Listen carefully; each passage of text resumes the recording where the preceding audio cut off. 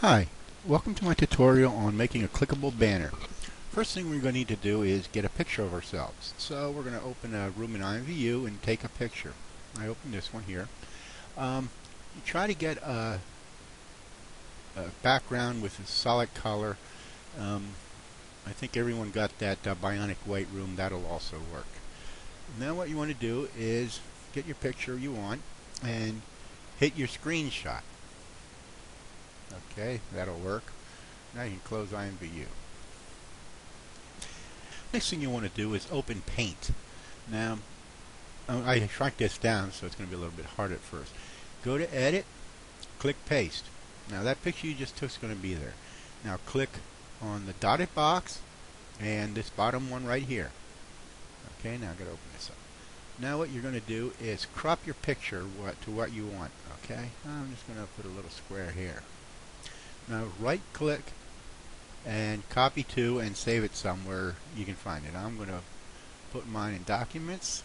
I'm just going to put ME1. Click Save. It's going to save as a bitmap, but that's fine. Now you can close that.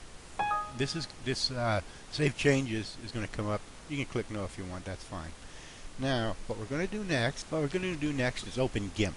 Now GIMP is a free program and it works great. I have a lot of tutorials on using it, so it's not that hard to use. I mean, you lay your mouse on, it'll tell you everything that's up here. So what we're going to do first is I'm going to open up a file, open. Now I want to get a background first. So what I'm going to do is find a picture I like, and here's one. Open. Now here's the picture I'm going to use for my base background. Now, if you look at my clickable banner, so it's 318 by 132. It's a nice size, but not overly impact. So I'm going to click here, click Scale, and I'm going to come over here. Now, when you use this, you want to break these chains. Okay, click on the chains; they'll break. Then you just write 318, and come down here, and 132. Click Save, and that's going to save your picture, okay? So we're done with that for now, so I'm just going to slide that out of the way. Now I'm going to open this back up, and I'm going to go down and see if I can find, there it is. Click there, click Open. Now your picture is going to come up. Now what you want to do is get rid of this background here. So what we're going to do is we're going to click on this little icon right here, this region by color. Click on that. Then you come up here and go to Layers, Transparency, Add Alpha Channel. Click there, and then just click the background. And you'll see the little dotted lines come up. Edit, Clear. Now it's completely gone, okay? So now what we're going to do is bring back our picture. Now, this picture here is 318 long by 132 high. Well, this is way bigger. So we could play around with this if we wanted to. There's a couple ways to do this. You could take this and just add it there and try to shrink it down. But for this case, what we're going to do is View, where is it? Image, Scale. Okay, so we know the height is 132, so we're going to change that. Well, let's click the chain. I'm going to change that to 132. And the width 183, it doesn't matter, we'll fix that later. Save. Now what we're going to do is click Dialog, go to Layers, and click that. This box comes up. Take this, and for this reason I'm going to have a problem because of the video, but we'll try it anyway. You put this and you drop it right in there. Now that'll work. Okay, I had to do this a different way because the video is running and it won't allow me to do it. But now the picture's in there, but it looks a little big. So what we're going to do, if you look here, you can go to Scale. You click on the scale, you click on that picture, and you'll see it gets a whole bunch of stuff around it. Now, what you can do is take this dot and move it right over to where you want it. Then take your line and just bring it in to about as far as you want it.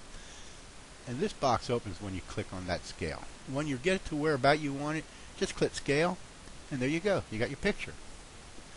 Next thing we're going to do is we're going to put some writing in here. So what we're going to do is we're going to click on Text, double click it, And you can change this to anything you want. Well, I like that typing, so. And I'm going to use, when you click on the black or whatever color's in there, you can change your color. So I'm going to use red. Click OK. And then you click on there, on your picture, and this will come up. So I'm just going to write RICK0313.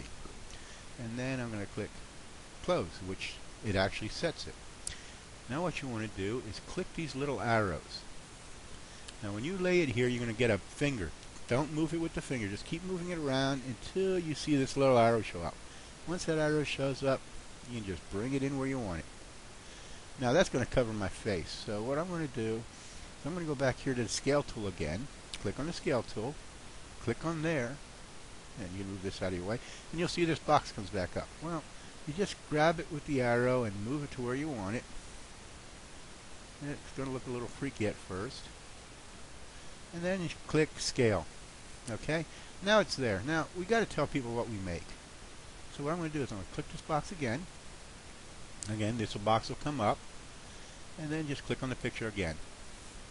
Now here's a little secret I've done. Here you have your independent stuff.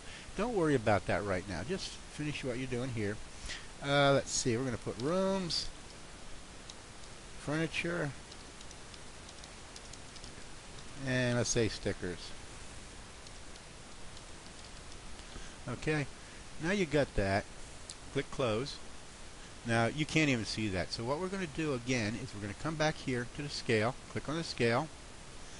Click on the picture. Now when you do that, this box comes up. Now we already know the width of this is, let's say 318 was it?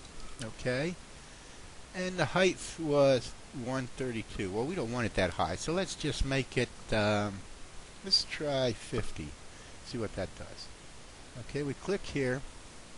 Now we want to move it again, so we want to click on these little arrows and find out until it gets a point.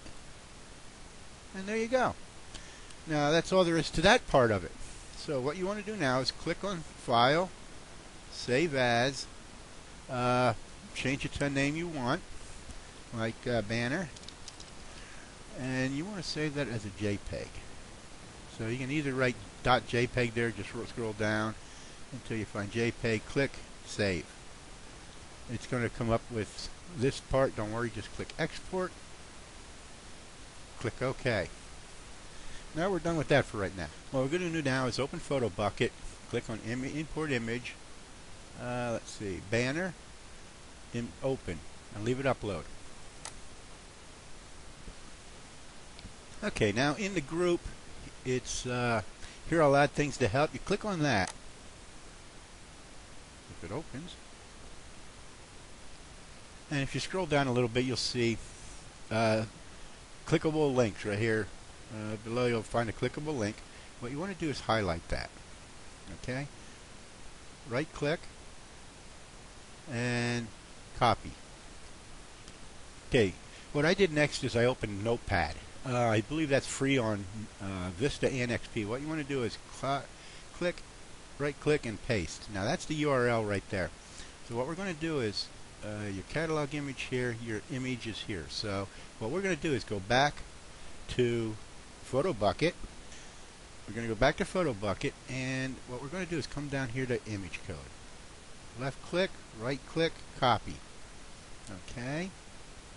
And what we're going to do is we're going to just paste it right here, because what we're going to do is we're going to take this here, image here, and we're going to get rid of that. Okay. Now we don't need all this image, so we're going to go from HTTP to the JPEG. Right click, copy, and stick it right back in here, paste.